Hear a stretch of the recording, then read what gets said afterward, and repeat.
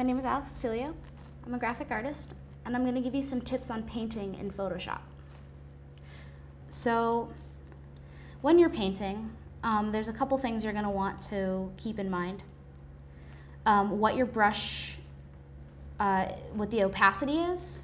So if you're doing something that you want to look more watercolorish, you can change the opacity simply by clicking your paintbrush tool, and then up here it'll have your opacity. So I'm going to turn it down to 65 just to show you what I mean. For that kind of like watercolory effect. And at first you're going to say, oh, that doesn't really look watercolory.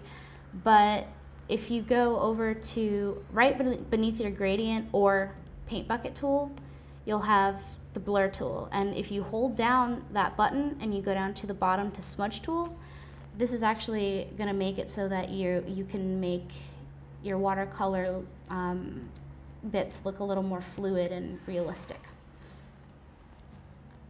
So now if you're looking to do more of, instead of watercolor, more of like an acrylic kind of thing, just turn your opacity all the way back up, and then you'll have, you know, your options to mess around with the paint. But another thing you can mess with is flow, and what this is actually going to do is it's going to make it so that your shape shows up, the shape of your brush shows up a little better, and when you have that and the opacity down, it can give you a really nice kind of like watercolory, more of that watercolor look if that's what you're looking for.